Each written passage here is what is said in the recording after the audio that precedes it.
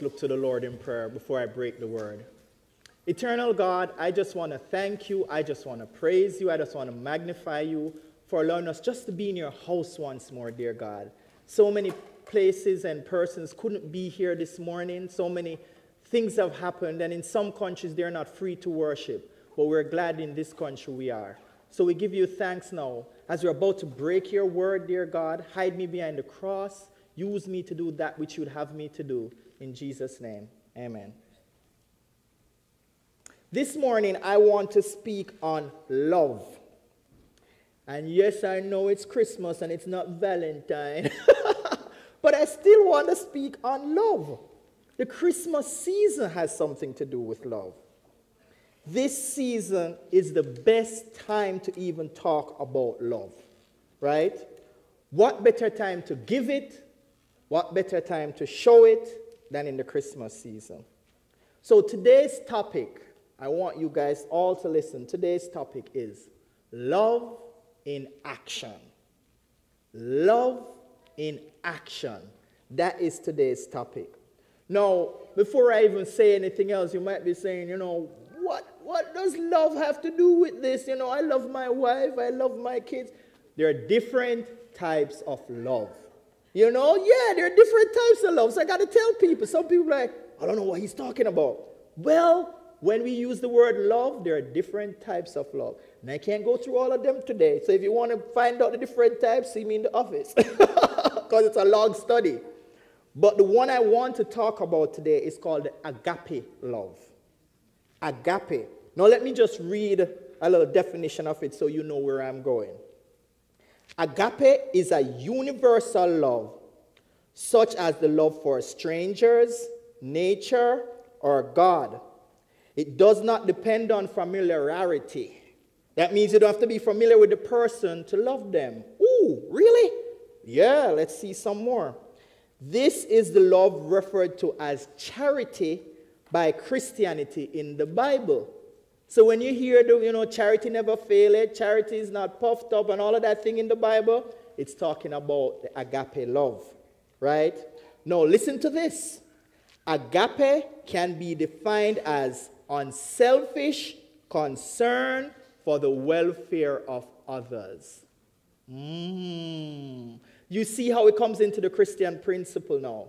Because we should do that. And now you understand why I'm saying love in action.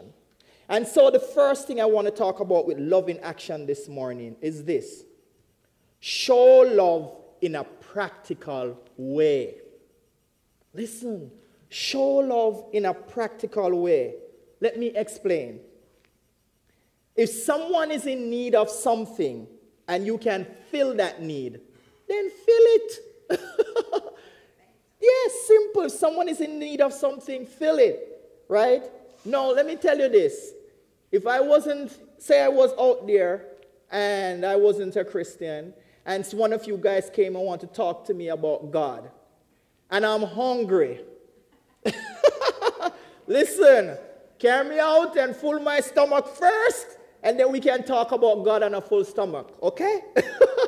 Because no matter what you're saying about God, I can't hear you. All I hear is the gas in the belly moving up and down. You know those little worms? That's all I'm hearing.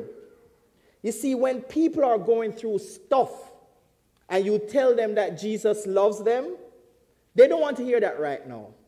They're like, what? This is not the time for that. But if you show them God's love when they're going through their stuff, then it opens up a door for them to see the love of God. Listen, even Jesus did it. Jesus did love in action. And when we show love to other individuals, they will see it through our lives consistently. Let me give you a verse here. Look at St. John chapter 5. We're also going to look at verse 11 and verse 12. But look at St. John 6 verse 5. It says, when Jesus looked up and saw a great crowd coming toward him, he said to Philip, where shall we buy bread for these people to eat? Jesus was teaching all day, and teaching and teaching and teaching. And the people got what? Hungry and hungry and hungry. That's why Bible study is only 1 hour. Come on. If I had Bible study for 5 hours, everybody would be like, and they would leave. So I'm just being practical. So you need to understand, even Jesus, our master, our teacher, after teaching for a good couple of hours, is like, Philip, the people are hungry. Where can we get something for them to eat? I want to look at the rest of these 2 verses now. Look at this in verse 11 and verse 12. It says, Jesus then took the loaves, gave thanks, and distributed to those who were seated as much as they wanted. He did the same with the fish. And look at this. It says, and when they had all had enough to eat, he said to his disciples, gather up the pieces that are left over, let nothing be wasted. In other words, in case they get hungry again, we got spare. We have leftover. Right? Jesus showed love in a practical way. He was concerned not only for the people to learn the word, but he was concerned about their well-being. Too many Christians want people to come to church and they don't know how they get into church. What?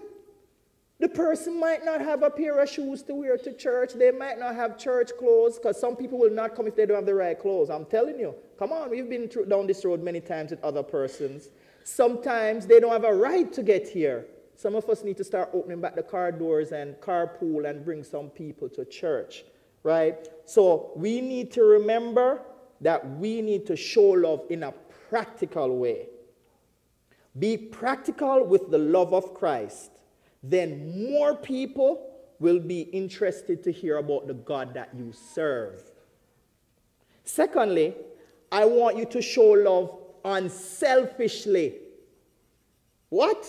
Can somebody show love selfishly? Oh, yes, they can. Don't keep the love of God to only the persons you feel deserve it. What are you talking about, Pastor? Okay, good. I'm glad you asked. For example, you have 2 neighbors, one on this side and one on this side. Now, the one on this side goes to church. He a brother of the faith. Hallelujah, praise the Lord, amen. The one on this side, they don't really go to church. Every Sunday they do something else. They don't go to church and stuff. But when a problem occurs, you, as a child of God, always help out your church brother. Ain't nothing wrong with that. Something wrong with this? I'll help you this time. I'll help you this time. It's like we're fighting to go across the fence because they're not a child of God. Listen, we must show love unselfishly. Whether it's a brother in the faith or not a brother in the faith, still show love. Don't feel that you are the one that has the monopoly on love, that you shouldn't share it. But Pastor, they don't even go to church on a Sunday. They hardly come. Why should we help them? Well, probably the reason why they're not coming to church is because of you. Because you're not showing any love. You are the witness, and they're looking at it and they're like, man, my neighbor never talks to me. My neighbor never helps me. My neighbor, listen, we need to pay attention. We need to share love unselfishly. Look at Luke chapter 6, verse 32 and 33. It says, if you love those who love you, what benefit is that to you? For even sinners love those who love them. And if you do good to those who do good to you, what benefit is that to you? For even the sinners do the same. In other words, people that are not in church is going to love someone that shows love to them. So that means the Christians who are supposed to be called to a higher order are supposed to what? Do more. But Pastor, no, don't but Pastor me. But the Bible, I didn't say it. God said it. We are called with God's love to show other persons. So even when the person don't like you and you see that they need help, the love of God compels you. That's how it's supposed to go. The love of God is unselfish. Spread it across the board evenly, right? Especially to the ones you think that don't deserve it. Listen, I'm going to tell you something about love. This unselfish love will melt the coldest of hearts.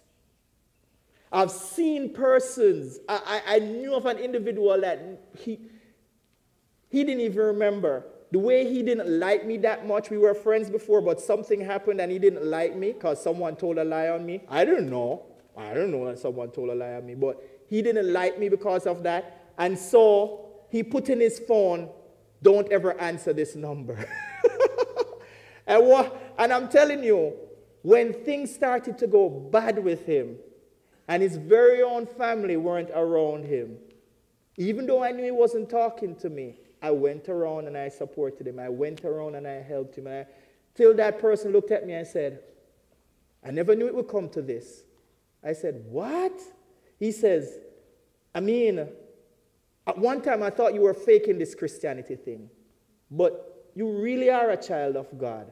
Because even when my family isn't here, you are still here. That's what he said to me. And you want to know how I know? The phone said, don't answer this number. You lost this phone one time. And he said, ring it for me. And I ring it and I found it. And it says, never answer this number.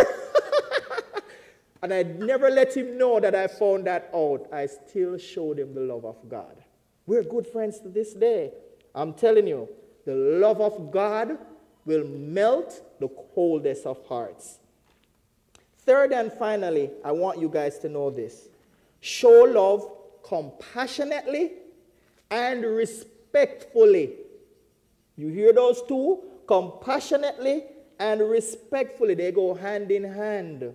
Because sometimes your compassion gets too overzealous and can cause problems. So listen, let's look at this one. You find out that your neighbor is sick. You know, they're having the flu. Oh, they can't move and they're over the house. So you bring them a cup of chicken noodle soup. Amen. That's good. When you go inside the house, you see a mountain of dishes. Now, don't say, well, I already brought the soup. Somebody else needs to come and wash the dishes. No, I don't want you to look at me strange because it does happen. You have people that pick and choose the good that they do. Come on, I'm being honest here. People know this is true. So you walk in and you see the dishes and you're like, oh, here's the soup, bye. And you leave, right? Listen, be compassionate. Have some compassion about you that you want to go all the way with someone that is in need, right? When you go all the way with someone that is in need, then you are showing God's love. Respectfully, though, means you ask the person, can I wash up the dishes like how you're not feeling so well? They go hand in hand. Because if you don't do that, you can love someone till you offend them. Pastor, what are you talking about? We're living in today's world, and sometimes if you go to somebody's house and this is right here, even though they're sick, it's better you say, can I move it to here? Before you touch anything. I'm living in a real world. Because guess what? You might say, okay, I'll fix it myself. Who told you to touch this? You come into my house and start messing up stuff. Show love compassionately and respectfully. So if you do a part with your compassion and they stop you and said, okay, I'm okay, I'll do, then you have done what you can do and you leave, right? Don't force love on someone because then it might become an offense. Let me show you from the scripture. I always back up what I'm saying with scripture. Matthew 14, verse 13 and 14. Right? This is the compassion one first. It says, when Jesus heard it, he departed from there by boat to a deserted place by himself. But when the multitudes heard it, they followed him on foot from the cities. Don't move from that verse here. Go back. I want to explain something. Give you a little backdrop of what is happening there. Now, when Jesus heard it, what's the it? I need to tell you so you can know where Jesus is in this point in this story. Jesus had just heard that his cousin was beheaded, John the Baptist. And it moved him. His heart moved. This is his cousin, right? No matter how many generations, it's still his family. And it's his cousin. So he found out his cousin was just killed in the prison. And so he was mourning. So he took away from the crowd and went to somewhere by himself where he could just like, oh, you know what? Let me pray to God, let me just, because it's morning, someone died for you. But it says in the scripture, when the crowd heard it, what is their it? They heard that Jesus was there. So they don't business that, Jesus had problem. They heard that Jesus was there, so they followed him on foot from the cities. Continue to the other part now. Now we see what is happening.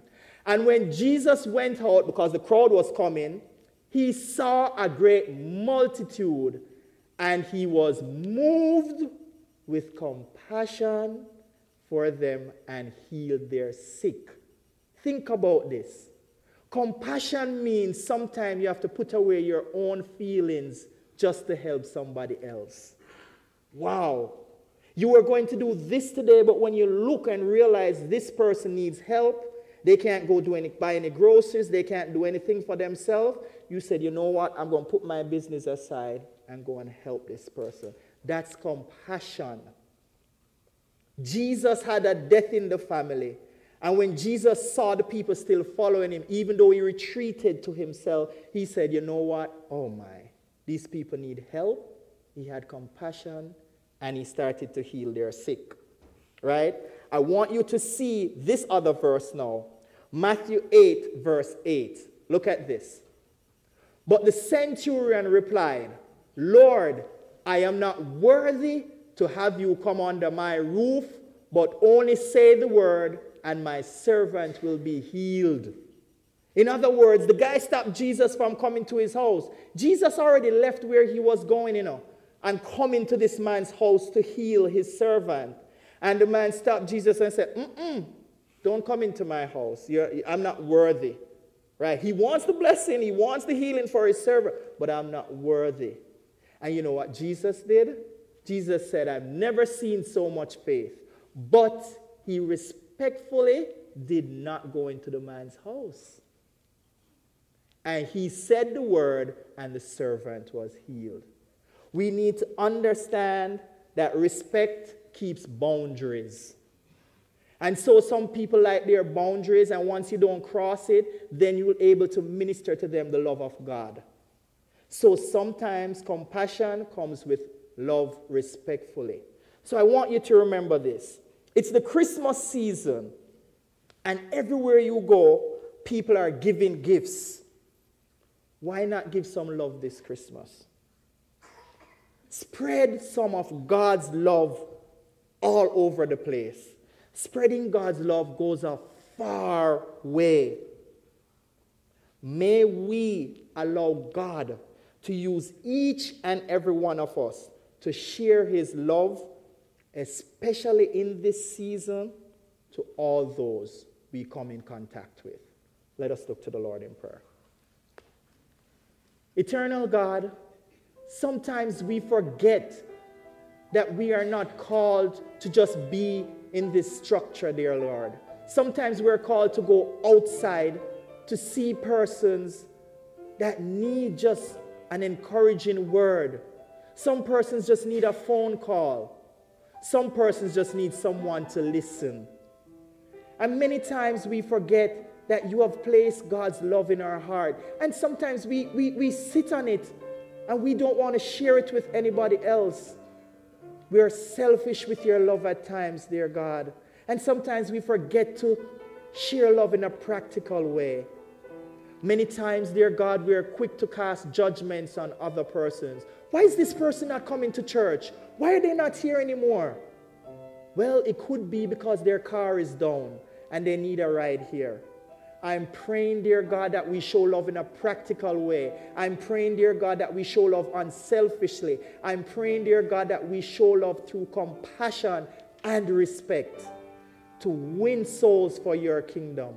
And I pray that we might do it this season, Christmas season, more than any other season, so that people may know this season was built on love. It was because of God's love sending his son for us while we're even here today. So we thank you, dear God, and we praise you now in Jesus' mighty name, as you taught us to say. Our Father, who art in heaven, hallowed be thy name. Thy kingdom come, thy will be done on earth as it is in heaven. Give us this day our daily bread, and forgive us our debts, as we forgive our debtors. And lead us not into temptation, but deliver us from evil. For thine is the kingdom, and the power, and the glory, forever. Amen. Amen. So, this season of Christmas, let us all show some love.